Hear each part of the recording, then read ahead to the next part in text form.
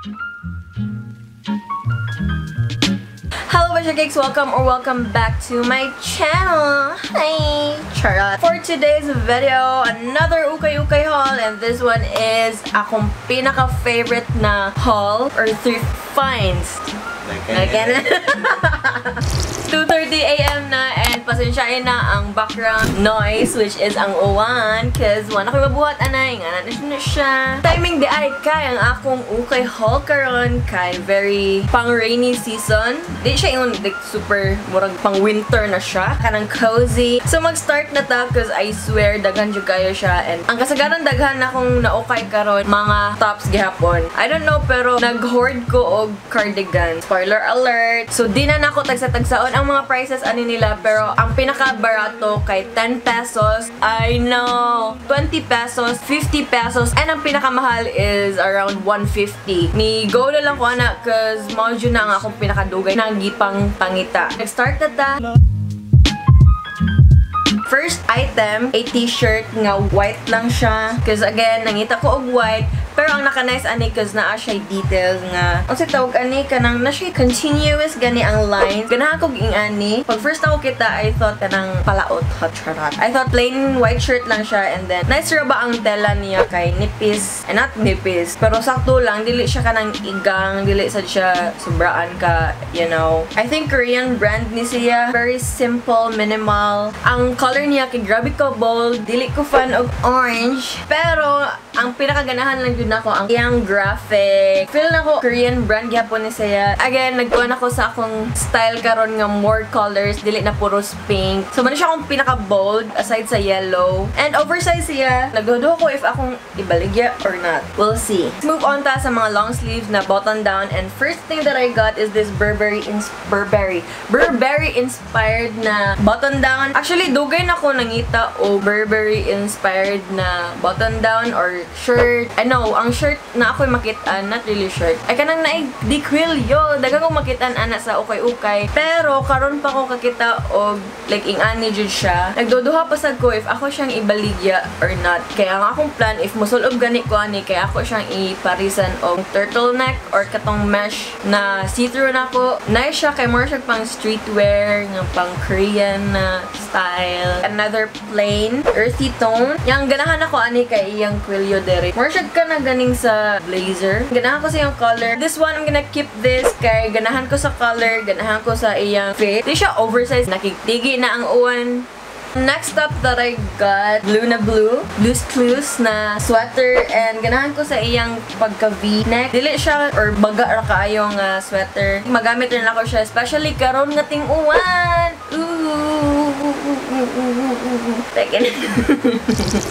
Nag-coffee ko karon kay late ko nag-start, naka-feel na ko og duka ganiha kay gikan ko nag-edit, so kailangan ko alive.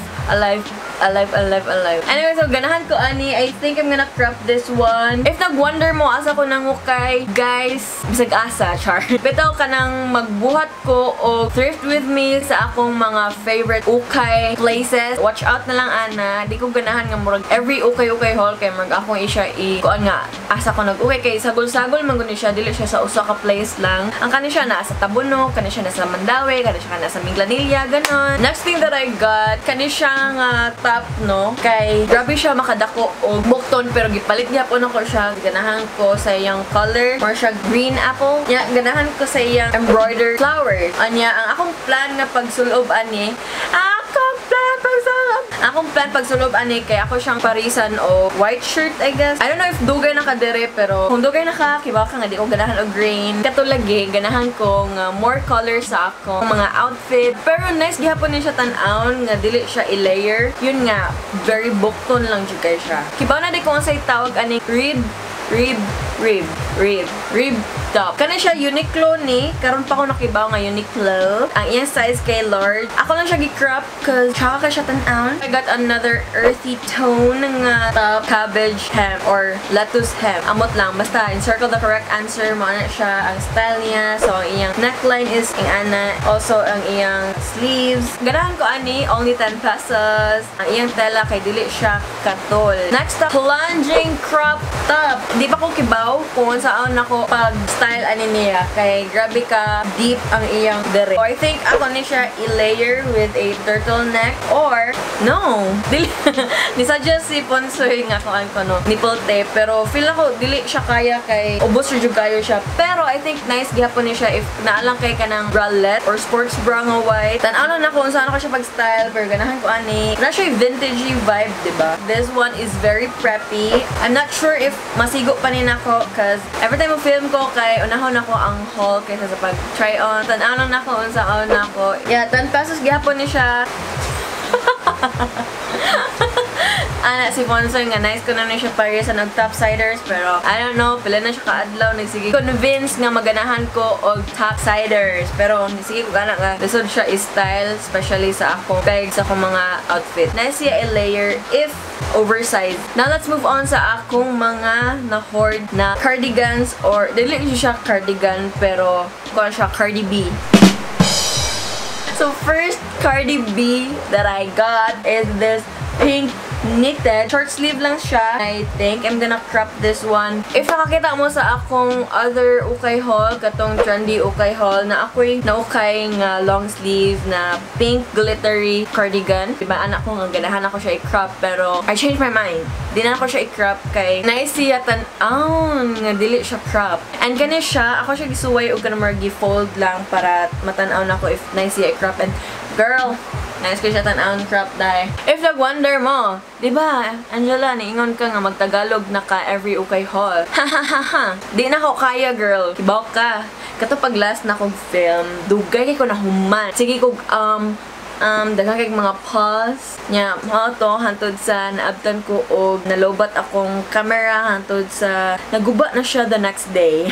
Huwag na tayong magtagalog sis. Another cardigan. Again, di ko fan og yellow pero ang iyang pagka yellow kay more siya pastel nga yellow. Excited ko i-wear niyo siya cause girl, ganahan ko sa iyang neckline, very vintagey. Next thing that I got, mo na akong pinaka-favorite nga cardigan and I'm gonna keep this one. Bahala nagkatul siya. Charan! Another green. Knitted gapon siya pero ang iyang kuan kay kanaganing pang not really winter pero pang bugnaw siya gyud. And ang pinakaganahan nako ani kay di siya ingon cardigan gyud. Mahulog siya og button down polo. Lahi iyang pagka-green compared atong usang taran.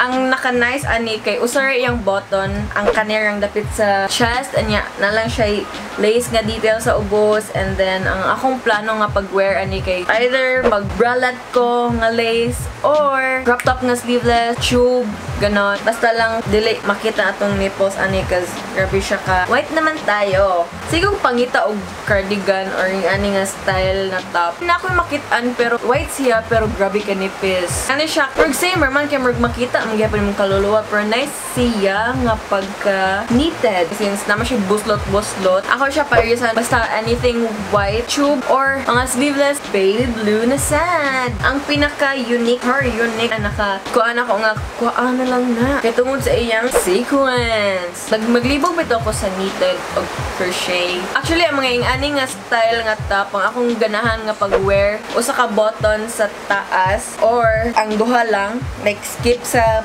first button, then ang second o third button kay Moray naka-close. Nasa tie brown. Dili siya mataga-ag justice sa akong pagkita dere. Pero anyway, na maghapon tayo try on. Ano siya kay medyo huot ni siya nako pero nice siya tan-aon kay more maka-sexy gyapon siya since dark brown man siya, mahugol siya black. Cleavage lang kayo siya. Pwede rin ako makuanan gyapon og tube or pwede rin ako mag-cleavage. I got another Uniqlo. Oh my god, akong asong mukha. Uniqlo. Kani siya kay see-through. Makita ni mo ang akong kaluluwa. Another green. Pero karon dili siya cardigan. Ganahan gihapon ko sa iyang pagka-green. Ganahan sa ko sa iyang buttons kay lahi-lahi og color. LGBT.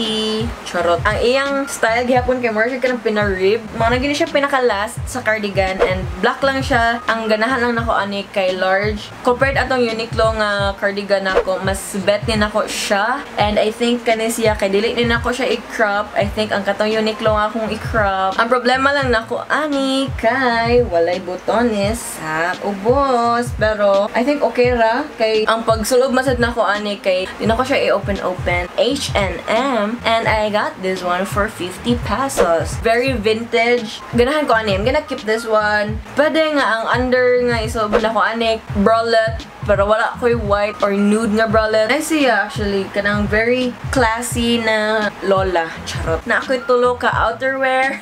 Dili niya siya Angela ukay haul if walay mga outerwear. First thing that I'm going to show you guys is this oversized jacket. It's very baho. Wapan ako na siya nalabhan. Karon nga ga-film ko. Pero ganahan ko sa iyang color. Nalang siya usa ka button dire. And very vintage. I think bagay niya siya sa mga lalaki. So next outerwear kay blazer siya, pero I think pang lalaki ni siya, but whatever. Kung niingon ko nga 150 ang pinakamahal na makak ko. Dili dahil, karon pa ko kakuan, pero ang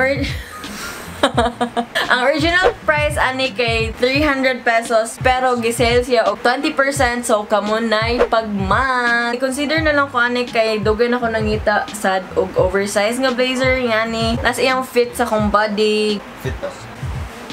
Yes, sir. Di alam mo na. Handa akong magpa-auto siya. Another blazer. Pero karon kay dili siya baga. Like, nipis lang siya. Perfect siya sa weather na to dire. I got this one for 25 pesos. Ang iyang fit, di siya oversized kayo. Sakto ra sa akong lawas. Pero di siya oversized. Nakoy nakitaan sa Pinterest. Bagong way sa pag-style og mga blazer. Yeah, basta very daring siya. Pero magamit na ko siguro na siya or kani if mga big events. First thing that I got, denim. And this one kay Lee. Medyo luag siya gamay, pero sakto ra. Butangan lang. High waist? Oo, high waist ni siya. If dili mo kibaon sa pagkuan, if high waist or not, kanira gyud siya. Ang zipper, I know not zipper. Botones to dere. Kaning velahan. Pero syempre, i-make sure sad nga igo ni sa imong waist. Pero I suggest, ganahan jud mo nga mo fit. Then, pag leggings mo. I got this one for 50 pesos. Ang kuan lang, flaw niya kay guba ang botones sa loyo. So, ipakya na to. Next thing that I got, another cargo pants nga contrasted iyang stitching. This one is from Catalina. Dako ni siya na ho cause ang iyang size kay large. Ganahan ko sa iyang style. I don't know if ako siya i-keep or not. Ang iyang direct kay dili kay siya ingon nga. No, di mo siya garterized good. Though, lisod kay siya isulobon. Pero we'll see kung saan ako pag ani. Pero ganahan ka ayo kung large lang. So, magpatambok na lang ko para ani. Mara na siya ang only shorts nga akong napalit and I really like this one cause aside sa high waist, di ko mapalit o mga kuan nga dili high waist. So, expect na lang nga high waist tanan. Large iyang size, sakto ra iyang fit na ko as in ganahan kay ko nya. Ang iyang black kay black jud siya. Di siya atong same atong usa na ko ka black nga shorts. Black jud kayo siya, dili siya kanang acid wash. So next thing that I got, kani siya same style, black na trousers nya. Kani siya kay di siya masigo nako cause ang iyang size kay medium pero huot kay siya nako. I think pang mga kuan ni siya Korean, Chinese nga mga daot. Medium pero again, di jud siya masigo nako as in di siya ma-close. Pero kani siya, ako ni siya ibaligya kaning medium. For same styler siya, so wala ni siya try on. Kani siya pinakaganahan ako. Usasad ni siya sa medyo pricey. 250 iyang original price, pero gasale sa like 20%. So, kamo na mat. Size large. Kaya siya ingon nga large na large. Ganahan ko kay ang iyang kanang sa pan mo stop siya sa akong ankles og aunties. Na-happy ako ani kay ma-pair na ko siya atong black na blazer niya. Ha? Oh my god! Outfit. Please invite me sa mga events kay na nakoy outfit. Charot. Next thing that I got, another medyo loag ni siya nako, pero di siya trouser, basta pants. Na ako'y plan unsaon nako ni siya na siya sa kong video pohon. I think I'm gonna sell this one kay loag jud kayo siya nako, girl. Before nako siya baligya gamiton sa nako siya para sa akong video. Last nga pants nga akong ipakita. Usa sa akong fave pod. Second fave nga na okay. And medyo pricey sa din siya, pero gisale gihapon na siya 20%. This is I think mga 100 kapin na. Kana siya kay Marks and Spencer. Na siya bako mashu 3-4 shut the door. Madjuluag siya. Buhatan na ako siya paagi. Nga masaloob na ko. Girl, ganahan ko ani. Trouser ba siya? So last sanina nga ako pakita ninyo guys. Siya akong fave. Usasat, I know. Nagkaroon na ba na akong fave? Again, mauni ang akong pinaka-favorite nga ukay-ukay haul nga nabuhat this year. Ended with the bang, bang, bang. Charan! Jumper. Akong pagpalit ani kay 20 pesos. Originally, wala siya. Basta yung ani sa mga jumper. So, akong gibuhat, akong gitangtanga akong jumper nga dress. Ako siyang gitangtangan og ngana. And then, ako siyang gibalhin dire. And then, charan! 20 pesos. Ganahan ko kay contrast nga hem. So this one, ako ani, it's for myself. Dinin ako siya baligya. Pero hopefully makakita pa ko og laing mga jumper. Ako lang siya i-fold kay grabe ka taas or putot ra kay ko. So we're down to our last 4 items niya karon kay mga hats. This one I got for 25 pesos each. Ganahan ko ani kanang more biker hat. Biker hat ba? Naitawag ani, more siya kanang tig-deliver og something ana. And share ko lang, mas ganahan ko ani compared atong gipalit nako sa Forever 21 nga same style pero velvet to siya. Pero mas ganahan siya ko ani. And this one kay bucket hat nga naalang siya tie. I think pangbata ni siya pero labal lang gihapon. So last na ni siya, muna siya ang bags. First thing that I got is a tote bag. I love tote bags. Init ba siya? Good quality, good condition. Will recommend. Charot. Ganahan ko siyang design. Like simple lang siya. It says here, only learn to love by loving. Ang ganahan sa nako kay naa siya pocket. I got this one for 35 pesos. So last thing that I'm going to show you guys kay Chara! Ay, diba? Kita bon siya na kong ilok. I got this one for 100 plus. I think 150, 120, ana. Original price niya is 250 pesos. Pero, again, ka-sale sila. I think 50% ang sale, ani. Ganaan ko ani nga bag. Kay, girl, I'm going na. Bye-bye. Oops. Animal print. It reminds me of a bag sa Topshop. Magnet lang iyang koan. And then, dako ursad siya. That's what she said. So, nakoy nalimtan di ay usa kay natagak ni siya. 10 pesos ra ni siya, mura siya guo kasabot. Pero, ang akong pag-style na lang siguro, ani, kakuan mo anang style ni Mimiya ngayong ani. Like, iya i-layer. Pero, wala lang siya ring or hoop dire sa pikas. So, murag, pero, I think that's the style na lang. Nice siya, very Mimiya. Which is, usa sa akong fashion inspo na karon. So, that's it for today's ukay-ukay haul. I hope you guys enjoyed. If you want more ukay haul, please subscribe to my channel. If na-enjoy mo, don't forget to give this a thumbs up. Click that red button down below para ma-subscribe ka. And click the bell button para ma-notify ka. And then follow me on my social medias, everything at angeladymorales X. Again, thank you guys so much for watching. I will see you guys on my next video. And always remember that it's okay not to be perfect. Bye!